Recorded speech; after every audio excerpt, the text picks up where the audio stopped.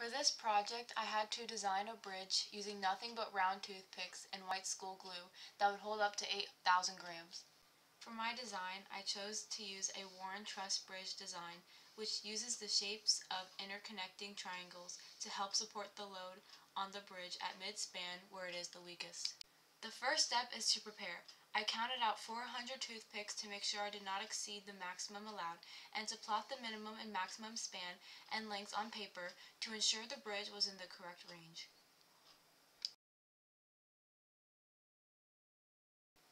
In constructing the bridge, I had to measure out the toothpicks and cut them to size.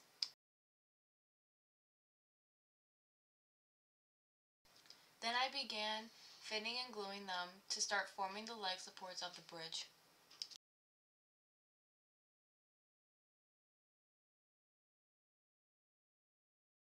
Next, I began constructing the deck by first constructing the deck frame itself.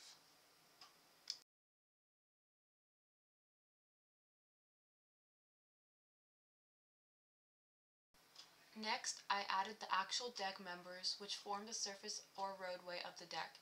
This portion of the bridge took over 100 toothpicks to construct.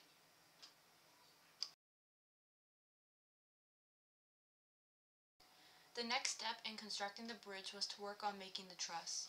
First, I began to make the triangular truss components, which comprise equilateral triangles with the center stiffening member. There will be 10 of these, 5 on each side.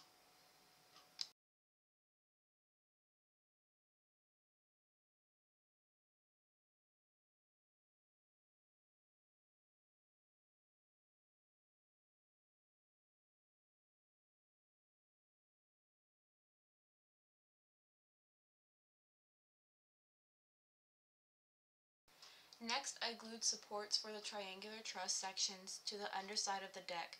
These will be used to connect the truss to the deck.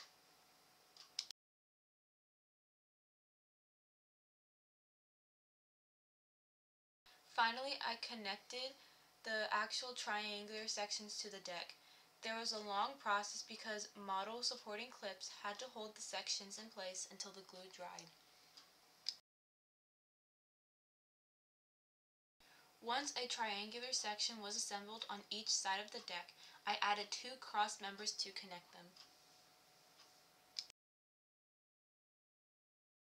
After all the triangular sections were assembled, I added the lengthwise supporters to the truss structure.